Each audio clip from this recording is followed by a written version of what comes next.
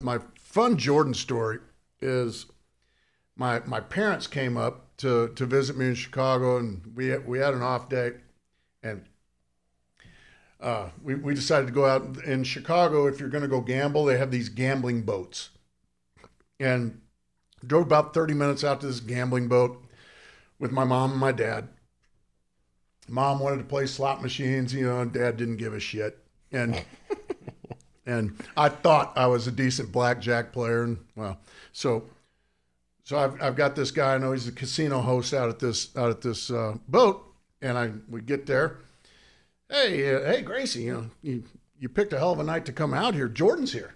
I'm like, oh, no kidding. Like, love to go say hello real quick. I'd love to introduce my mom and my dad to Michael Jordan. This is I'd love to meet Michael Jordan. so now, I don't know if you've ever been on a gambling boat, but there's usually 3 levels. One level, the lower level used to be the slot machines and the video poker and stuff like that. The second level used to be the blackjack, maybe a couple craps tables, and the third level is more like the stranger game. Not the stranger games, but like roulette. But there's also like the three-card poker. Just the pie gow or whatever. Yeah. So the second floor is blackjack, and the casino, it's empty.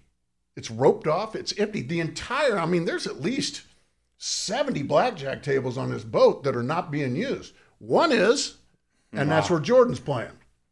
And so we go up, and there's this huge giant of a man, and it's one of Jordan's, security guys.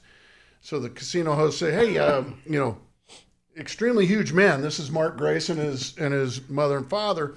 Yeah, hey, he just wanted to go say hello to Michael real quick. So he talks like a Secret Service guy. He talks into his lapel, into a microphone, and big giant man says, about 30 feet away, there's another big giant man that you need to go talk to. So now we go, same story, into his lapel. After about 4 of these, we got to Jordan's table, and he's playing by himself in this enormous second level of the boat, and nobody else is in there.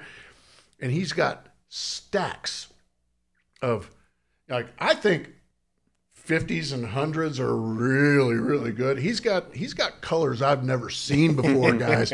He's got, aquamarine. He's got all these colors, and there's stacks of thousands, 5,000s, 10,000s, and stacks of them. So I finally get to Michael and say hello real quick. Hey, Gracie, what's going on? And says hello to very gracious to my mom and dad. I can't say enough good things about Jordan. And I just kind of stood there and watched him play. And I watched him play about 20 hands. And if he played 20 hands, he probably won 18 of them. And he's putting thousands upon thousands of dollars, big stacks of chips, anywhere from $10,000 to $50,000 a hand, and he's winning.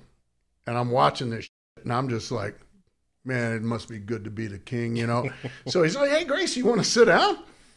No, I'm not going to put my $20 bet out there while you're betting $30,000. Kiss my entire. So he's like, well, anyway. So I'm like, okay, Michael, I've seen enough, just good luck, good to see you, thank you, and say goodbye, and off we go. And I told the casino host, I said, I'll tell you what, Michael got your ass tonight, man.